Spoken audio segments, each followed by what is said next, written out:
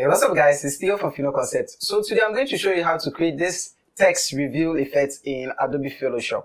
You can pretty much add this to a very long text or your logos. Anyway, let's just get started.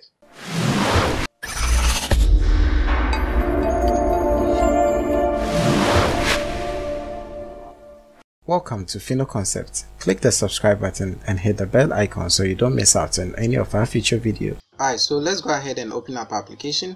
For this too, I'm using Adobe Photoshop CC 2019 and I'll go ahead and create a new document.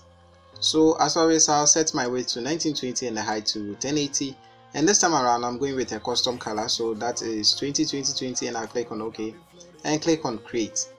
Now let's zoom this in a little bit. So Ctrl Alt to bring up my rulers, and I'll just click and drag these to the center. Then I'll go ahead and select a text. So I'll create a text, let's just say A, and I'll try to align this at the center. Now I don't need the rulers anymore. You know what, I still do need them. Let me just align this at the center. So I'll go ahead and just click and drag them out of the way. Ctrl Alt to now hide them. So with this text selected, set the fill to 0 and go to FX, click on stroke. So this is going to create a stroke around it like so. Now I'll change the position to outside, not inside, just change it to outside. Select a specific size you want. In my case, I'll just be using a size of 5 pixels. The blend mode is set to normal opacity 100, but for the fill type I'm just going to click and select gradient. Now click on this gradient box right here and select the second preset, which is foreground to transparent, and click on OK. In case you don't have this, make sure that your foreground color is set to white, then go back by double clicking on this FX. So my foreground color is set to transparent, and the style is also set to linear. Now if I click and drag, you can see that this is how the whole thing is. So my scale is also 100 and the angle is 45 degrees.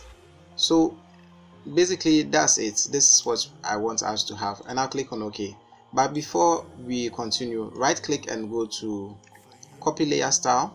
Right click one more time. This time around, click on clear layer style. So that's going to hide everything. Now go to window and make sure that timeline is checked and click on create video timeline. So this video is going to be about 10 seconds long. Sorry, 5 seconds long. I'm actually going to stretch it out and I'll explain to you why in a second. So I'm actually going to make it 6 seconds. So for the first part, go to the beginning of your timeline, click on this little arrow right here and select style, create a keyframe for style. Move about 1 second and right click and go to paste layer style. So if I play this, this is what we have. In case this is what you want, you can just go ahead and set it to this, but that's not what we want. So what I'll do is, once I have this, I'll bring the playhead to the 1 second, or sorry, the 1 second frame, whilst holding down the shift key so that it will align perfectly over here. I'll go into the FX preset, click on stroke, and I'll click and drag the stroke to somewhere around here, making sure that the text is not visible, and I'll click on OK. Now I'll move to about 5 seconds where I want the animation to end, or probably let's make it 30 frames after 4 seconds. Go back to the FX, click on stroke, and I'll go ahead and animate it to something like this, and I'll just click on OK. So it's going to create another keyframe for me. Now if I go ahead and play this, you see that it is moving into the stroke before it reveals our whole logo. This thing is actually too slow for me, so I'll probably click and drag this to about 3 seconds. Now we want only this part where the logo is being reviewed. We don't actually need this area. So what I'll do is I'll bring the playhead to the 1 second, and I'll use this scissor icon to cut it out. Now I don't need the bottom one, so I'll just delete it using delete on my keyboard or anything of that sort. So if I go ahead and play this, this is what we have. The logo reveals in like so. Yeah.